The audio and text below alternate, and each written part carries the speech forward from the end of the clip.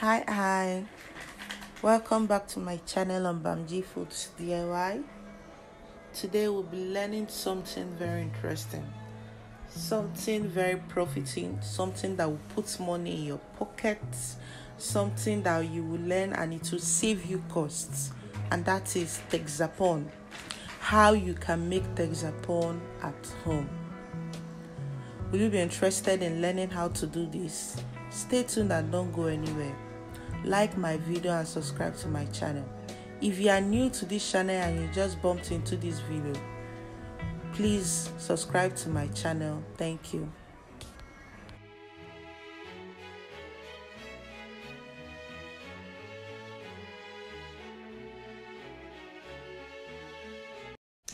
Welcome back. So let's establish what we are going to be using for this procedure.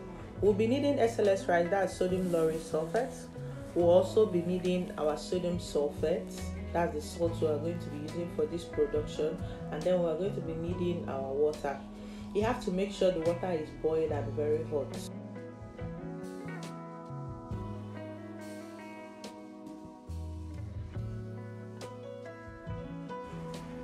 Boil hot water and pour into a bowl. To this hot water, this is where we'll be adding our sodium sulfate. If you use cold water to dissolve your sodium sulfate, it may not dissolve completely. In fact, it may not even dissolve. It may form a lump under the water. So make sure you use hot water to dissolve your sodium sulfate. After pouring in the hot water, please add in your sodium sulfate and stir immediately to avoid having lumps underneath. Stir perfectly till the cloudiness in the water clears out and turns back to transparent, and make sure that all lumps is properly dissolved in the water.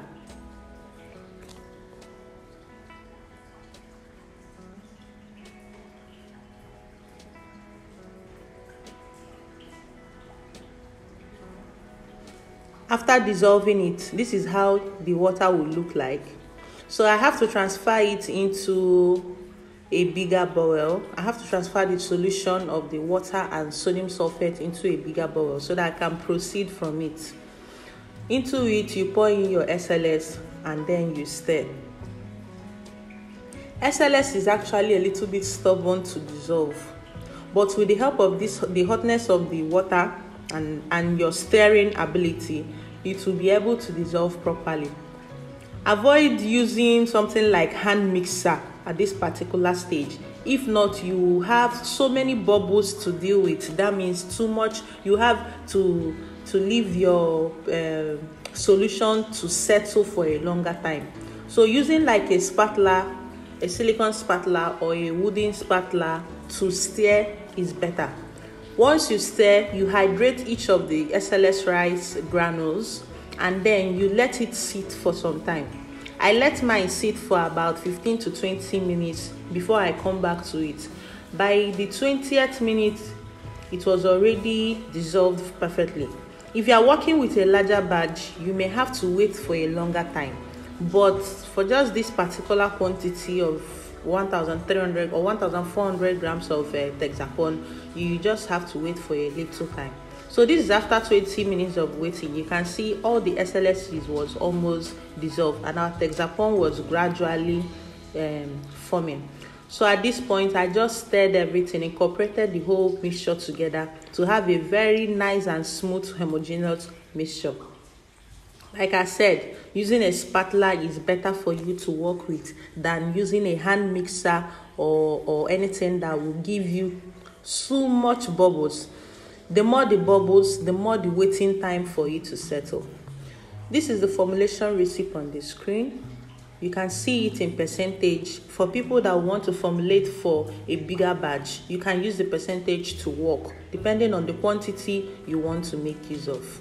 If you are trying to produce a 10 kg recipe of Texapon, that means 80% of your 10 kg should be your water, 12.4% should be your SLES, and 7.5% should be your sulfate.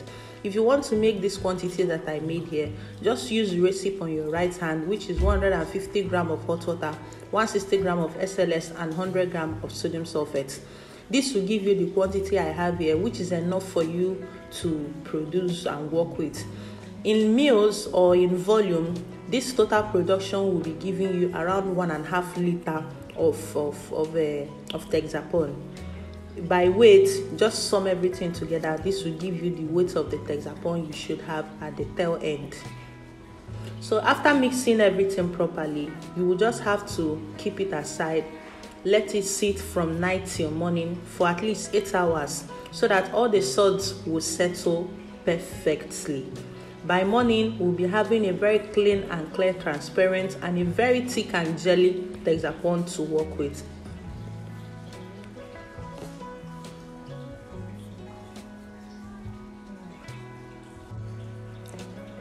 Lest I forget, Texapon is a foaming agent, I said before, and it's also a foaming booster. We always use it in production of household detergents like a liquid soap, and also we also use it in other formulation. Please bear in mind that the Texapon we prepared is a homemade DIY Texapon, and it is not the same as the factory-made Texapon, because factory-made Texapon is prepared by the ethylation of the dodecyl alcohol, which is produced from either palm kernel oil or coconut oil. It is also sulfonated and is different from the Texapon we made.